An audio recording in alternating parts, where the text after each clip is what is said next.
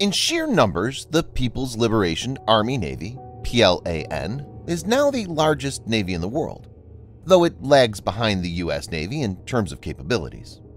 Russia is also modernizing its navy. Given the situation, the U.S. military is honing its anti-surface warfare capabilities. U.S. Pacific Fleet Command released a video from the sinking exercise, SINKEX, which is part of the annual Rim of the Pacific (RIMPAC) 2022 Military Forces exercises. The footage depicts the sinking of a U.S. Navy vessel. This year's target was the retired guided missile frigate USS Rodney M. Davis. In this video, Defense Updates analyzes how the U.S. military has sent out a warning to Russian and Chinese warships with SINKEX. Let's get started. This video is sponsored by the free-to-play military vehicle combat game War Thunder. We talk a lot about military vehicles on this channel, but what about trying them out for yourself? In War Thunder, you can choose from more than 1,200 playable vehicles from the 1930s to the 1990s and go to battle on more than 80 theaters of war. You can fly aircraft, helicopters, drive tanks, and command ships of all types and sizes, which have been carefully recreated from their real-world counterparts. It's available as a free download on PC, PlayStation 4, and Xbox One with cross-platform support. So grab your friends and give it a try.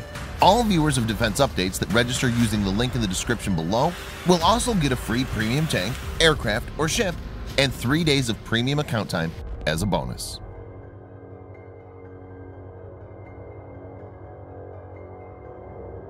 USS Rodney M. Davis, FFG-60, was an Oliver Hazard Perry-class guided missile frigate of the United States Navy, named for Marine Sergeant Rodney Maxwell Davis, 1942 to 1967, who was posthumously awarded the Medal of Honor for his heroism in the Vietnam War.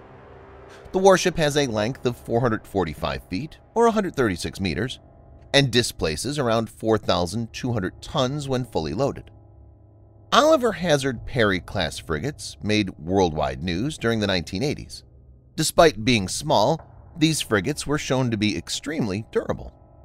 During the Iran-Iraq War, on the 17th of May, 1987, USS Stark, FFG-31, was attacked by an Iraqi warplane. The ship was struck by 2 Exocet anti-ship missiles fired from an Iraqi aircraft officially identified as a Dassault Mirage F-1 fighter. On fire enlisting, the frigate was brought under control by its crew during the night. The ship made its way to Bahrain, where, after temporary repairs by the destroyer tender USS Acadia to make her seaworthy, she returned to her home port of Naval Station Mayport under her own power. The ship was eventually repaired at Ingalls Shipbuilding in Mississippi for $142 million. Less than a year later, on the 14th of April, 1988, USS Samuel B. Roberts, FFG-58, was nearly sunk by an Iranian mine. No lives were lost, but 10 sailors were evacuated from the warship for medical treatment. The crew of Samuel B. Roberts battled fire and flooding for 2 days, ultimately managing to save the ship.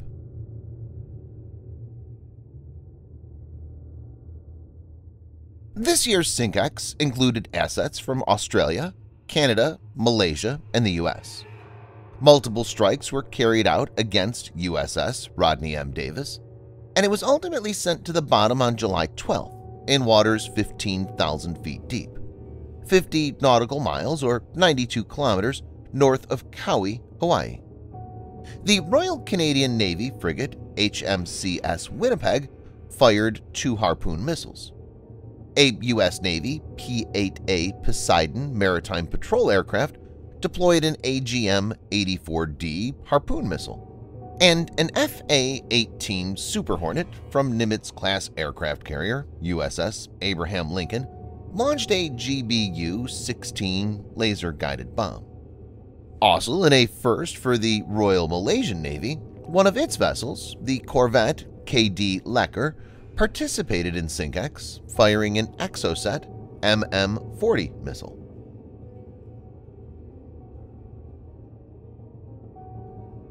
The Harpoon is an all-weather, over-the-horizon, anti-ship missile developed and manufactured by McDonnell Douglas, now Boeing Defense, Space and Security. It has subsonic speed, but because of its sea-skimming flight profile, it's hard to intercept. Depending on the variant, it can strike targets at a maximum range of 120 nautical miles or 220 kilometers. The GBU-16 is an American laser-guided bomb based on the 1,000-pound, 450-kilogram Mark 83 general-purpose bomb, but with a laser seeker and wings for guidance. It has a range of 8 nautical miles or 14.8 kilometers. Exocet MM-40 missile is built by MBDA, a European missile company. It has several versions that can be launched from surface vessels, submarines, helicopters, and fixed-wing aircraft. It has a high subsonic speed and a maximum range of 110 nautical miles or 200 kilometers. It's important to note that ammo and missiles were removed from the USS Rodney M before the event in case they were present. The severity of hits would have been even more due to secondary explosions. Another aspect to take into account is that the U.S. has more advanced anti-ship weapons like LRAS-M, which were not deployed in this event.